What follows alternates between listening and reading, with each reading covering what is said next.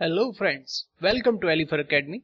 इस video lecture में हम सीखेंगे इंजीनियरिंग मैथमेटिक्स सेकंड की 5th यूनिट के बारे में, जिसका नाम है फंक्शन ऑफ कॉम्प्लेक्स वेरिएबल। तो आइए शुरू करते हैं इस यूनिट के सिलेबस से। इसमें पहला टॉपिक हमारा होगा फंक्शन ऑफ कॉम्प्लेक्स वेरिएबल्स। दूसरा कॉची-रीमैन इक्वेशंस, इसमें हम प्रूफ नहीं करेंगे क्योंकि ये सिलेबस में भी नहीं है।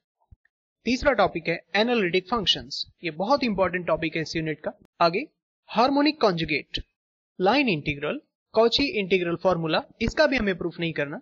Singular points, poles, residue theorem and application of residue theorem for evaluation of real integrals in unit circle. तो ये हमारे टॉपिक्स हैं जो हम इस यूनिट में कंप्लीट करने वाले हैं वन बाय वन।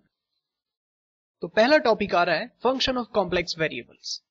इसको पढ़ने से पहले हम चाहते हैं आपको थोड़ा सा बेसिक कॉन्सेप्ट बता दिया जाए जो इस कॉम्प्लेक्स एनालिसिस में हमारा काम आएगा। Some basic fundamentals. Number 1, any complex number is represented by z और उसको लिखा जाता है z equal x plus iota y। ये जो i है इसको हम पढ़ते हैं iota. Next, conjugate complex number, जिसको हम z कॉन्जुगेट या z बार से रिप्रेजेंट करते हैं, is equal x minus iota y। Means आपने जो आयोटा का निशान है उसको रिवर्स कर देना है। प्लस है तो माइनस, माइनस है तो प्लस, तब वो एक दूसरे के कॉन्जुगेट हो जाते हैं। Next, modulus of complex number, जिसको हम मॉड z या मॉड z बार से रिप्रेजेंट करते हैं, वो होता है रूट में x square plus y square. Next, argument theta equal tan inverse modulus y upon x। Next, one property, if z into z बार या किसी कॉम्प्लेक्स नंबर z को उसके कॉन्जुगेट से मल्टीप्लाई करा दिया तो देखिए क्या होगा, x plus iota y into x minus iota y को मल्टीप्लाई कराने से x square plus y square मिलता है। Because iota iota iota square होगा जो कि -1 हो जाएगा। अब ये क्या बनता है, ऊपर से देख सकते हैं मॉडुलस z जो है वो रूट में x square plus y square है, इसलिए हम इसको मॉडुलस z का होल स्क्वायर लिखते हैं।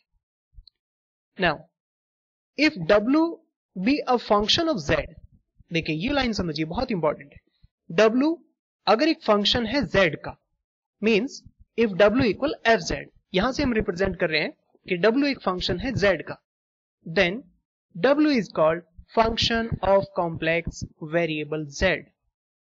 ये ऊपर की जितनी भी डिटेल्स हैं वो इस लाइन के लिए थी कि अगर w एक फंक्शन है z का जिसको हम रिप्रेजेंट करते हैं w इक्वल fz से, तब इस w को फंक्शन ऑफ कॉम्प्लेक्स वेरिएबल कहा जाता है। In other words, w equal fz is equal u plus iota v। यहां पर इसको रिप्रेजेंट करने का तरीका u और v में, where u and v are the functions of x and y, means u और v personally x और y के फंक्शन है।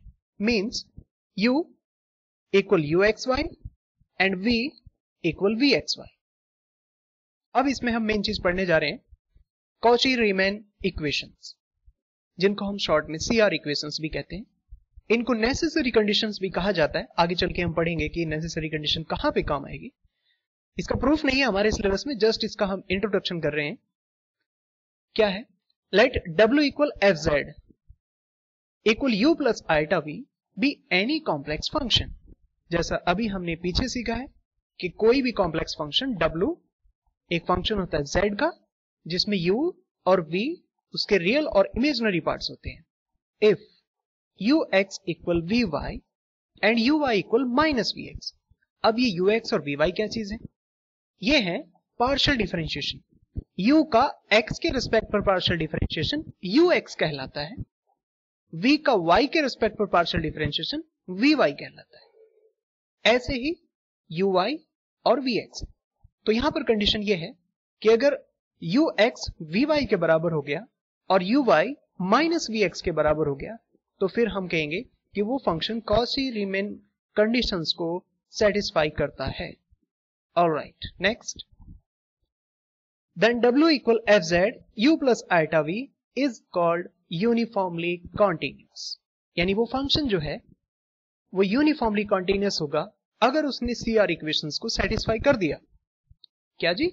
अगर उसने Cauchy-Riemann कंडीशंस को सेटिस्फाई कर दिया तो, एंड दिस इक्वेशन 1 और 2 आर कॉल्ड CR इक्वेशंस। आगे से याद रखिएगा, अगर कभी पूरे कॉम्प्लेक्स नंबर में आपसे CR इक्वेशन पूछी जाती है तो आपने सीधा बोलना है ux equal vy and uy equal minus vx।